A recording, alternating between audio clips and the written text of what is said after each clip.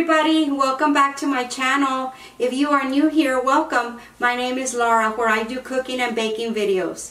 For today's recipe, what I'm going to try, since Halloween is right around the corner, I am going to be making for you some candy and caramel apples. A real simple treat. A lot of people may not be sending their kids out trick-or-treating. This is a great treat to entertain the kids at home.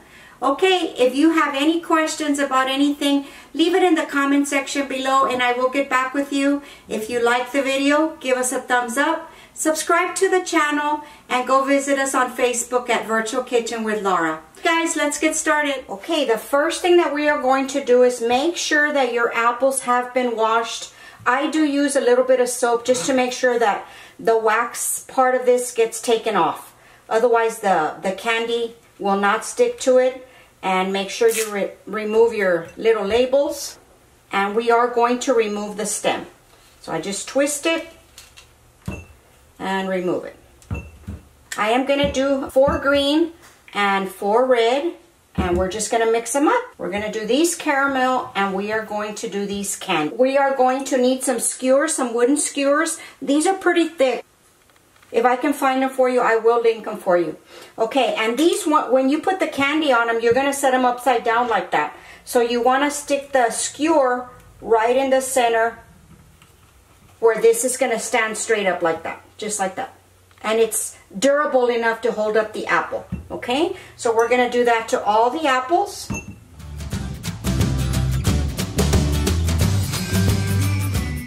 Okay, now I'm going to pop you over to the stove and we will get the candy started.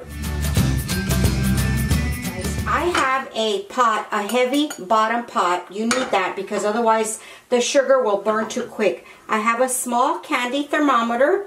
Here I have my water, my sugar, and my corn syrup. Okay, and also I have some food coloring. I have gel food coloring. We're gonna bring this up to a boil. We're gonna reach the 300 degrees or 310 degrees, which is the hard crack stage, okay? So we are just gonna bring this up to a boil. I'm gonna have it over high heat to start. Once it starts to boil, I'm gonna lower the heat just a little bit, just so that it doesn't bubble over. So with the wooden spoon, we're going to mix this up until very well incorporated. Okay, now that it's incorporated, we're going to add our food coloring. And normally this is about a half of a teaspoon. If you don't feel like it's dark enough, just add a little bit more. This is a real pretty red. Candy apple red. And I think that's going to be just perfect.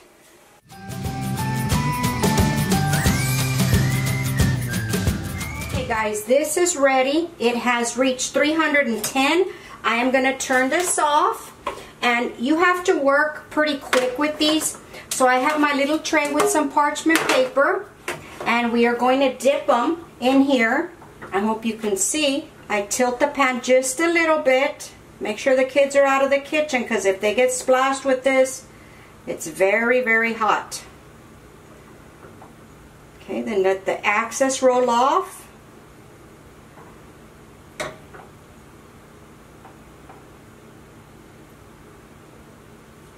Just like that, and then pop them onto your baking sheet, okay?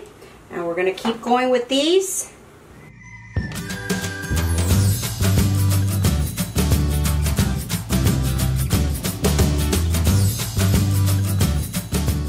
Okay guys, we're going to set these aside and let them get cool.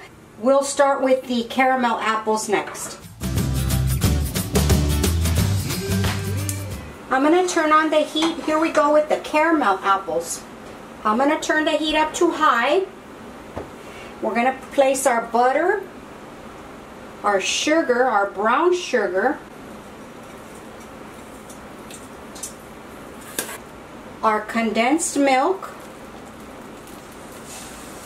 I put this in a larger pot because this is a lot more syrup, or caramel I should say, and our corn syrup. Everything in the pool. Okay, we're going to give this a mix. It's going to take it a good 25 minutes or so, 30 minutes to come to the temperature that we need. And then at the very, very end, we are going to add some vanilla for flavoring. Okay, so just be patient with it. Stay close by. Don't leave the stove anytime you're making caramel or candy for the candy apples.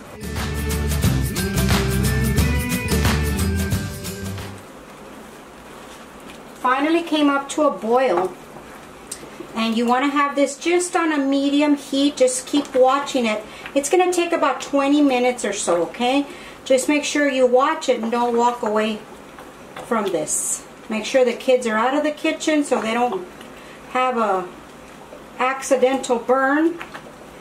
And I'll be back after this is ready so we can dip our apples.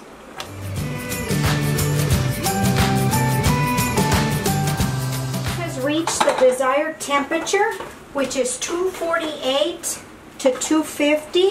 I'm going to turn it off, and we are going to add just a little bit of vanilla. And just be careful because it might splash. Okay, so the heat is turned off. Now I'm going to get my apples. I have some chopped pecans here that I'm going to add to that because that just goes delicious with the caramel. Okay, let me take this spoon out of here. Okay, I take my little apple, turn it around. Just be careful, don't burn yourself. Twirl it around. Dip it into the pecan, and then just put it down onto the parchment paper. And that's it. Real easy. Okay, and then I'll just do some regular with no pecans. And I just twirl it to try to drop off the excess caramel.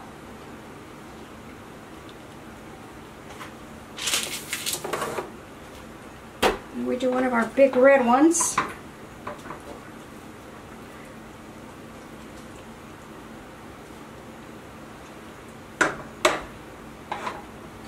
And they do get quite heavy, so you have to make sure and get a good wooden skewer for these. Okay, and I'm just going to keep going with these. Okay guys, these are done. I'm going to pop you back over to the counter and show you another step for another candy apple. Okay, here is the chamoy. I'm going to show you the bottle here in a minute. It's like this. If I can find it, I'm going to link it for you. And this is the Tajin that I use for it. Okay? And all I do is I put this on the plate. I get one of my candy apples. Okay? And I dip it into the chamoy. Dip it as far as you want to take it. That's up to you. However much Tajin you want on it. Let the excess drip off. And then just place it onto your powder, and then just sprinkle them on top just like that. And these are real popular where I'm from. And there you go. And these are very delicious. They're very sour. And there you go. And I just place them down on a tray, and that's it. And the caramel ones, you can either put pecans on them. I love them with the pecans, with the green apple. They taste really, really good. Or you can just leave just the caramel. That's going to conclude the video. I hope you enjoyed it. If you did, don't forget to leave us a thumbs up. If you have any questions about the recipe for the apples, just leave them in the comments below and I will get back with you. All the items that I used and the recipe will be in the description box below. And don't forget to go visit us on Facebook and Instagram at Virtual Kitchen with Laura. Okay, so talk to y'all later. Bye.